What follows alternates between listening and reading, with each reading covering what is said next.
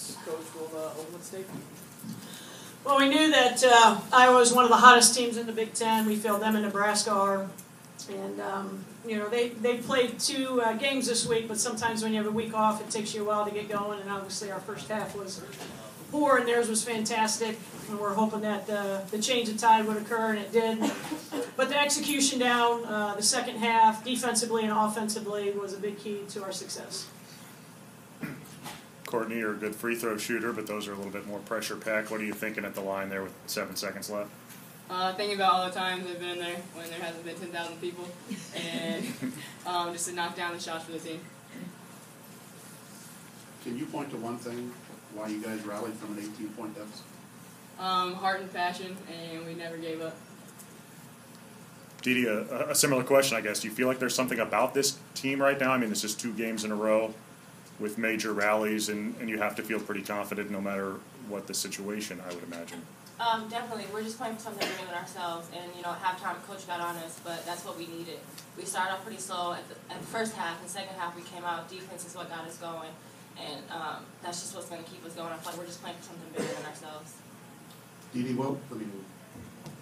the spark to start the second half that wasn't there in the first half, why did it emerge so quickly? I just think we just buckled down and started playing defense. Our defense is what gets us going. I just feel like we look to each other, and once somebody starts going on defense, we all start going, and that's what really got our offense sparked up. Just how you've kind of settled into your new role, and how comfortable you are now from anywhere on the floor, especially the three-point line. My teammates, coaches, everybody's still just giving me confidence, and I'm getting more confidence in myself, and I just have to be confident out there. I can't be hesitant, because that's when you're going to miss the shot, and that's all I was today, was confident. Like I said, my defense is what sparked it, and I was happy about it. Courtney, what has gotten into Dee Dee lately? That's just who Dee Dee is. She can step up defensively, offensively, and she's just been waiting for a moment to step up, and she's done a great job. Just, Courtney, in the first half, do you feel like they were just hitting shots that maybe you haven't seen them hit, and that they would cool off a little bit, or just, how did they get out to that big lead so quickly? We know that Iowa's a great shooting team. They always have been, and we just weren't playing good defense. We weren't contesting shots, and it's a tale of 2 halves. First half, Iowa 44, Purdue 28. Second half, Purdue 46, Iowa 29. So that is a difference. I seem to ask this question after every game, and you guys come back, but transition again. Was that second half just about everything transition? Yeah, we knew that Iowa had played 2 games. It was nice that we had a bye week, so I'm just having fresh legs and be able to get out and transition. Dee Dee, did you feel like there was a couple moments there where you guys just had to do everything you possibly could to spring Courtney for some open looks? Definitely. When Courtney's on, she's on, and we're going to do whatever we can to get her the ball. She was on fire tonight, and that's what we needed. Her threes got us going. I just feel like we had to get her the ball, and we did. Just their last possession, they get the ball with 7 seconds left. You picked up logic there, which was, I think, a switch from what you guys had been doing. Just, what's sort of your game plan against her in that instance? Just to get up on her and make her pressure, basically, not to let her get an open look, and just pray for the best. And I feel like that's what we did. We did a great job. Lisa came up and got a contest on the last shot, and I feel like it happened. It worked for us. Sharon, you learn anything new about your team today? Yeah, that we need to play 40 minutes, not a half.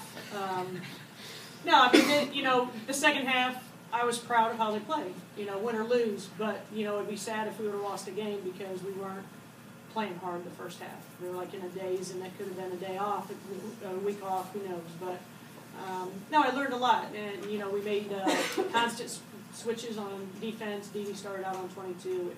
April was on 23, Lisa was on 23. Second half, we flip-flopped because 23 was certain us. But at the end of the game, you want to put Dee Dee Williams on their go-to player, which we know they only had 6 seconds to be able to get down the court. And she actually caused you to fumble the basketball. And I think even if that shot went in, it was no good because the light was on. But, it just comes down to execution. And so this group is believing everything that we do. Everything we wrote up worked today. And I think they have to continue to believe that. Anytime that's a timeout, they have to execute it and score, but we were able to do that. What was the halftime speech? Nothing about X's and O's. It was all about heart, playing hard, just getting after him on that. I just didn't understand, you know. So just kind of getting in him a little bit. That was about it.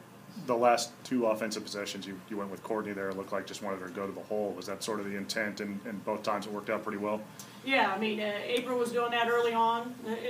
You know, and sometimes people get comfortable with stuff. That's why we kept switching things back and forth defensively. On offense, April was doing that early and set Courtney up all day.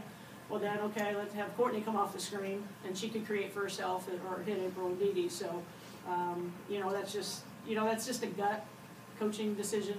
It's nothing more than that. You're just trying to go to that person and trying to see if they're going to make the adjustment. Just eventually, how did you solve their zone? Well, we finally got the ball to the mid-post, and they all got sucked in, and then we were able to kick it out and hit the short corner, and then hit the layup or hit the three. First half, we weren't moving the basketball.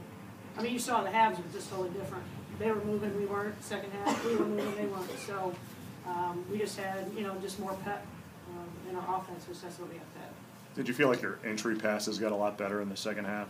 It seemed like a lot were being knocked away in the first. And we're lazy. You know, and that's talking about playing hard on offense and defense. You know, they think playing hard is running. Playing hard is being a great passer, being in a triple threat, doing a hard ball fake, posting up hard. You know, so I always have to explain what I mean by playing hard is. In second half, they were zipping the ball, they're making a move. You know, and again, they're student athletes and they got a lot on their plate. You know, but this group has really done a great job of really stepping up to the plate and doing what they need to. Just how difficult of a matchup is Logic? I mean, she finished with another triple-double today, and I think 6 steals or something like that. Well, she's a tough matchup because they have such great shooters around her. You know, if you didn't have those great shooters, you could put 2 people on her, you could double team, but she is a great player to find the open person if somebody helps off. She doesn't force anything. She barely turns the ball over. You know, but it was a tale of two halves. You know, we took 23 out the second half. First half we took 22 out. You know, so she's just a great basketball player, and you know, when she gets deep, it doesn't matter. You have to have somebody like Dee Dee on her. You can't have somebody undersized on her. Just the significance of this win, since you only play them once, and now you move a little bit closer into the upper division, into one of those top 4 spots. Just the importance of this win when you look at seedings in the Big Ten tournament. We totally talked about that. We only play them once. We beat Penn State. They beat Penn State. So we needed to win the head-to-head. You know, which is very important. So, you know, this game goes a long way. 1, for our confidence going into our last 3 games. 2, it positions us right now in the top 4. They've still got games to go. We still have some tough games to go. But, you know, this team is now matured, so it's reality. You know, this next game against Minnesota is important because they haven't been on a winning streak in the next game. So it's big today. What are you seeing out of Dee Dee that maybe you didn't see earlier in the year? You know, we've always talked, and, you know, Dee Dee's one that will do anything for her team, and she's very unselfish to the point, maybe too unselfish at times, and we've talked about that her whole career. But, see, just get back to playing defense, and the rest comes. You know, she's one of the best defensive players that's ever put a uniform on. It's not about steals, it's about locking down other teams, best player, and she's really gotten back to that. She's shooting in practice, there's no hesitation. She knows she's another offensive threat for us, where she didn't feel that before. You know, whether it was us not doing a good enough job telling her she was an offensive threat, or her just knowing that she had to feed other people, you know, it was that combination. But this is an opportunity, and she stepped up big. Courtney, real quick, what was your pose or whatever that was after your 3-pointer with about 2 minutes to go? It's called the Nene dance, and and our team. I mean, it was like throughout the country, so I just bring a little bit of excitement. But it was the Nene. Thanks, guys.